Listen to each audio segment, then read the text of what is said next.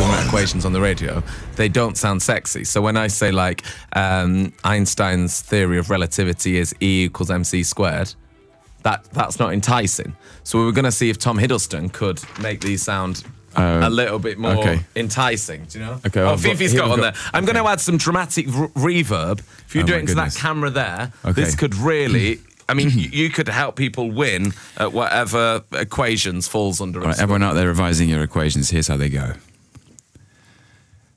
Einstein's theory of relativity is E equals mc squared.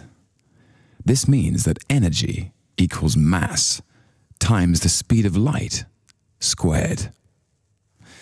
The Pythagorean equation is a squared plus b squared equals c squared. This means that for all right-angled triangles, the square on the hypotenuse is equal to the sum of the squares on the other two sides.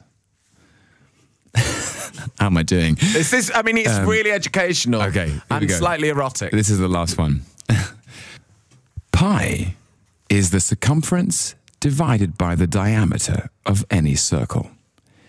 It's impossible to know the exact value, but pi is approximately 3.1415926535897932846.